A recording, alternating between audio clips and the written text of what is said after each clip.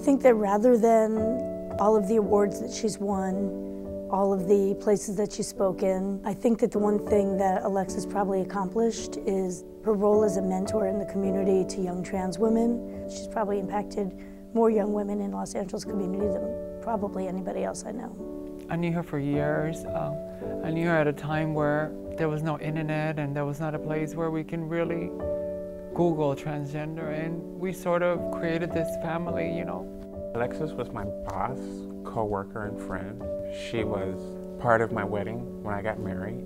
She also was a part of my husband's passing. She helped me and helped take care of him.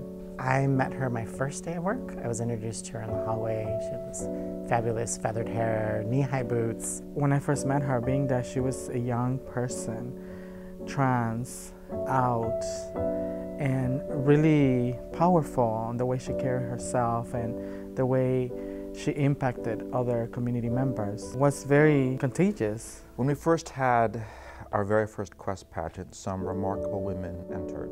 And when Alexis won that night, she didn't just win for herself, she won for all of the winners after her. She was the first trans-specific case manager at Children's, and she showed us the value of hiring from community, allowing community members to tell us what our services should look like. Alexis helped me get my first job at Children's Hospital. So that was a big influence. The way that she did activism and the way that she connected with people in a very down-to-earth way. There was no pretensions, there's no I'm better than you.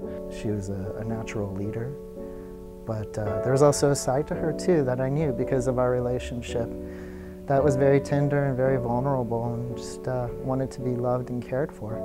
We were at home and we were just talking about being positive and what that meant to us, and how I learned so much from the fear and some of the stories that many other people wouldn't have known about Alexis when it came to being positive.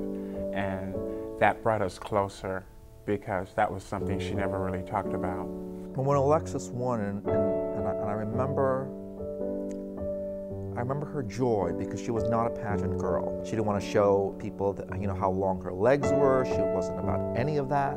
But when we told her it was about being a role model, you know, that's why she did it, you know, to really show people that you can be the whole package.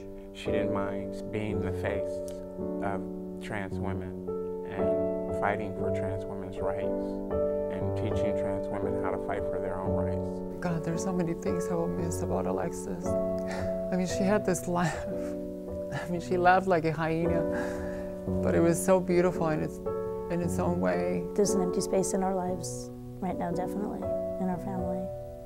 I miss you, Alexis, and I love you, Alexis. Thank you so much for giving us the gift of yourself.